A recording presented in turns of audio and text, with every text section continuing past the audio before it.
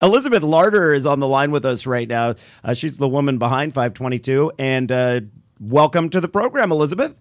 Oh, thanks so much, Randall. Thanks so much for having me this morning. Yeah, no, we're happy to have you here and to help you in any way. It was such a disappointment for us here at Eat, Drink, Explore Media when Prop 37 failed. It was in June that we prior to the election, that we had Stacey Malkan on our show to talk about it. And at that point, 9 out of 10 people polled said they would be interested in having labeling for GMO ingredients on packaging. And then lo and behold, when November rolled around, as predicted, it shifted greatly. Where, as you know, it failed. And much of that based on deceptive advertising, in my opinion. Yeah, unfortunately, and I think what really happened is that, the yes side just got terribly outspent, right? So yeah. Campaigns often, as you guys know, and witness for yourself with all the advertising, right, comes down to dollars and resources. And it was really unfortunate that the no side, had, $46, $47 million on their side, and the yes on Prop 37 had 6 or 7 million. So it was just really tough to compete in the expensive California markets.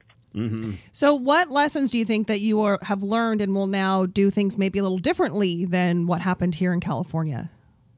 So Washington State, we're in full campaign mode. This started off a little bit differently than Prop 37 did in California, where we started off as an initiative to our legislature, and then the legislature failed to act on it, and now we're in kind of the full campaign. And what we've done is we really tried to get organized very early on and started gathering resources and volunteers, back this spring, so that we could, hopefully we will have the resources necessary to compete in Washington State on the air. We don't have as many media markets here. We're a little bit smaller in population than California. Right.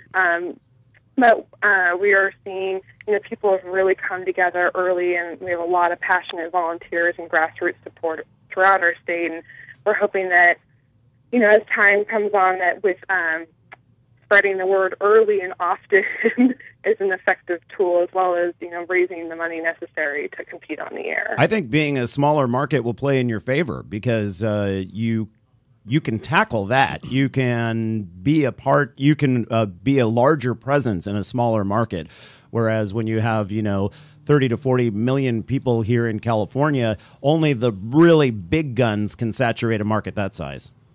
Yeah, in Washington State, we're also lucky, right? Because we're not competing with the presidential race. Right. We're not competing with major races. The only big election in Washington State, we're the only big statewide initiative, and then there's a Seattle mayoral and some Spokane city council races. So we are kind of the big race, and it will be fun to watch. It's going to be competitive, and we know that we are going to be outspent, but we are working diligently to get as much resources and volunteers and just spreading the word as much as we can now before the fall ad campaign. Let's talk a little bit about the importance of GMO labeling and how your initiative is worded compared to, say, how Prop 37 was worded. One of the big tactics on the no side was to say this will just become a giant legal mess and you don't want your tax dollars going toward fighting these lawsuits and, a quagmire. That's always one of the big tactics they use. So with that in mind, how did you word this initiative so that you could pull that rug out from under the no side? I think our ballot initiative doesn't have the natural provision that I believe California had, and we also have a different way that this is enforced, and the fines are it's a little bit different, and it's congruent with Washington State laws. But really this just like in California, this is fundamentally about a shopper's right to know what's in the food they're buying, and we're also fortunate that California did raise this to a national dialogue and really put this issue on the map. And Connecticut and Maine have already passed labeling laws, and though they have not yet gone into effect, we would not be the only state to pass a labeling law. So I think that works in our favor.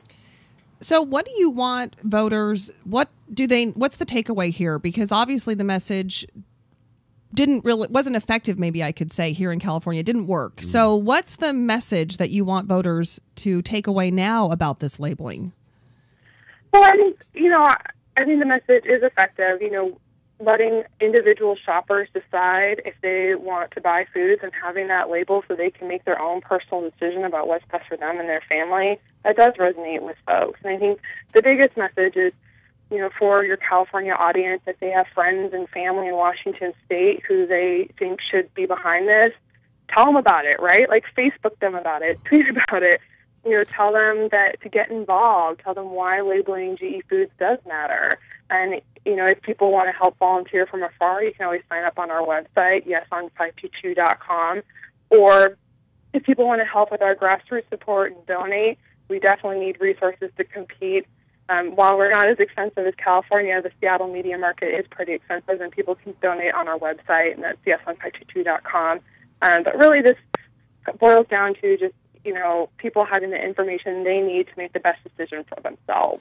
I know there are some California-based organic and what are considered health food companies that have already donated to the Yes on 522 campaign, which I was happy to see. Concurrently, on the other side, the no side, it's the same list of players, right? You're starting to see big checks roll in from which companies?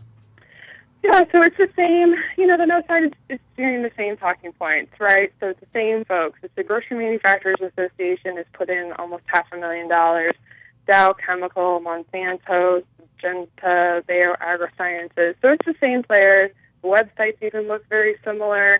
The talking points are almost identical. And so they just feel like they can, carbon copy what works in California and put it in Washington. And, that's why it's been really important for us to get on the ground early and to be reaching out to people at farmers markets. And for your audience, if you guys can contact your friends and family and, acquaintances, whatever, in Washington State and tell them that, A, this is on the ballot this November, and B, why labeling GE foods is important, that really helps us get the word out. And that's what we have people power.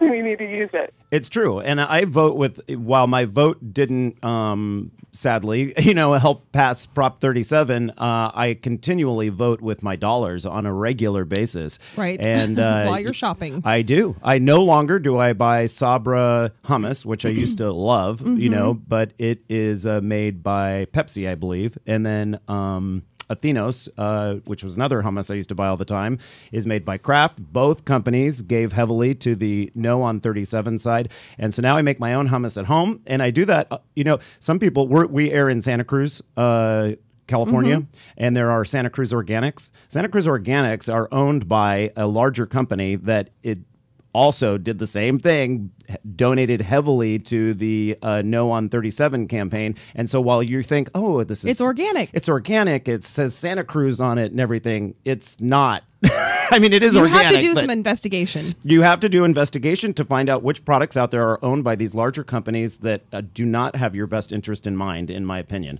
I think it is really helpful if the 522 people could get it out there on a regular basis who is funding this no on 522 side. Would you agree with that, Elizabeth? Yeah, I think it is important to know. Grocery Manufacturers Association put in the most money so far. They've only raised just under $1 million. The more money's coming, and we know that.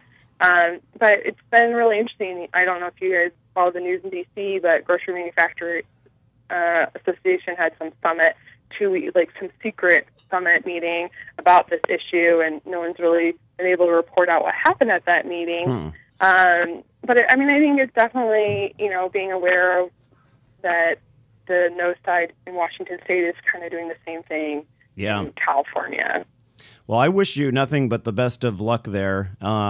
Washington voters have been very wise in the past and passed some things that I agree strongly with. So hopefully that same thing will happen again with 522. We really wish you nothing but luck. Elizabeth Larter, and we do have a link at eatdrinkexplore.com. It is 520, yes, on 522.com, did you say? Yep, that's right. And thank you so much for having me this morning. We really appreciate this opportunity to be able to chat with you. Well, we definitely want to continue to get the word out. Maybe we'll have you on again right before the election. Elizabeth